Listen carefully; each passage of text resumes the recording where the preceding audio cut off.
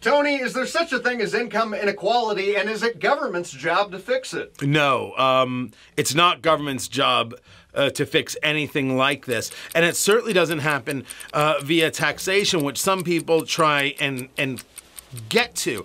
I'm not a believer in the income inequality conversation because that, to me, leads down a path of other people deciding what is an acceptable income for a job done. And I believe in contract. I believe in negotiation. You set the price. If you can find somebody to pay that price, well, then congratulations. And if not, you have to go back, take a look at what you're doing, take a look at the job you've done, take a look at the market, and then readjust. It happens all the time, whether it be competition or whether it be other things, marketing, what have you. No, I don't think that government sometimes thinks that by taxation they can somehow do better with income inequality. That's not the job of government at all. That's actually horrific. That's ideology at play, and it's a terrible ideology at that. Taxation should be low, if non-existent. I am one of the believers of getting rid of the IRS altogether. But the idea that income inequality, even if you were to believe it true, can be fixed via government regulation or taxation.